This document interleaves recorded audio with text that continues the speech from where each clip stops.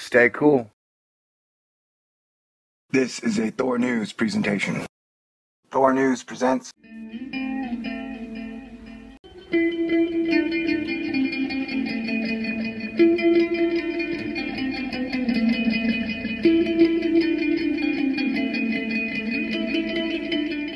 Alright, this video is Metal City, baby.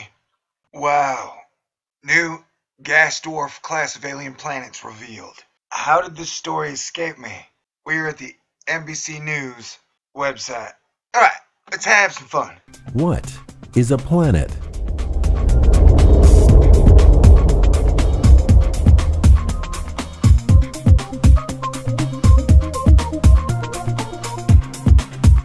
Let's kick back and learn a little. We're going to mentally go to Boston and have some cream pie.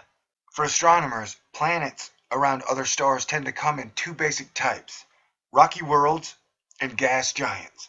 But now, scientists have identified a third class of exoplanets called gas dwarfs that fall in between the others. Well, that is super duper exciting, and Thor News just got 17 extra silver points to Gryffindor for this announcement, because I have been talking about one of the problems science has is that it has a tendency to oversimplify things, probably thinking that the average Joe cannot handle the concept. Well, you gotta teach people to be smarter if you want them to be smarter, so there are definitely more types of worlds than just rocky worlds and gas giants.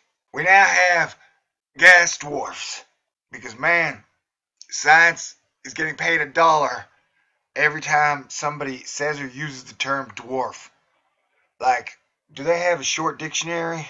You know, does everything have to have dwarf in it? Man, can't we come up with some other words? Science than dwarf, dwarf planets, dwarf gas giants, dwarf stars, gas dwarfs, dwarf pancakes, dwarf jars of mayonnaise. These gas dwarf alien planets have thick atmosphere like their larger gas giant cousins, but they never quite made it to the size of the planetary behemoths found in the Earth's outer solar system, researchers said. The team studied more than 600 planets discovered by NASA's badass super science robot camera, the Kepler Space Telescope. And the team then compared their sizes to the amount of elements other than hydrogen and helium contained in their star, a characteristic known as metallicity. Alright, this video is Metal City, baby. We got an Iron Maiden in our midst. Gas Iron Maiden? For those out there, Iron Maiden was the greatest heavy metal band of all time. Did you know Jimi Hendrix invented heavy metal? That what I just said is up for semantic debate, so don't get all butthurt. Johnny be good. Metal boy. I know how you metal boys take metal as a religion. That's cool. I love metal. But I love all types of good music. Alright, back to metallicity. Metallicity, I'm guessing, is like how planets are plastic silicates. So it's like a silicate metal. You know, it's like if Mercury is the only example on Earth that I know of where it's like liquid metal, or like the bad guy in Terminator 2. See, I pegged it with Skynet. Skynet's here. Skynet's aware. Skynet's saying hello. We were particularly interested in probing the planetary regime smaller than 4 times the size of Earth. I guess they like their circle shapes smaller. I totally understand. They must be nipple men. Planet nipples. It's a science term. Look it up. I don't have time to talk about it. I'm talking about serious stuff here. We just found a new type of planet, man. Or we just defined a new type of planet. Was the IAU okay with this? They're sensitive about stuff like that, you know? They will start entire tribal wars within astronomy over definitions. Don't believe me? Check out the Pluto affair. Alright, let's get back to scientists who enjoy probing. We were particularly interested in probing the planetary regime smaller than 4 times the size of Earth. because it includes 3/4 of the planets found by Kepler. Lead author Lars A.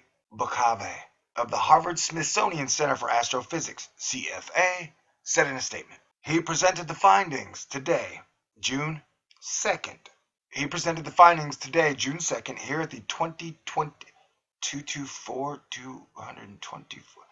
the 224th meeting of the American Astronomical Society in Boston. Maybe later we'll get into the 7 great exoplanet discoveries by Kepler. Maybe. That's where you'll find rocky worlds, which are the only kinds that we would consider to be potentially habitable. Buckhave said, that's where you'll find rocky worlds, where are the only kinds that we would consider potentially habitable. Asterisk. Sweet! Love asterisks, man. And it makes it hot. Some like it hot. Okay, so we'll name it Canadian Amy Mainzer? I'm just kidding. She must have been busy. Milk and honey, baby. Give me some bread. Now give me some butter. Come on, sugar. It's jungle around here. This was the discovery announced earlier today during the 223rd meeting of the American Astronomical Society, or ASS. Why does celestial physics always have to have sexual caramel undertones? This planet might have the same mass as Earth, but it is certainly not Earth-like. This chipper chappy cappy cap, Mr. Kipping, is of the Harvard-Smithsonian Center for Astrophysics.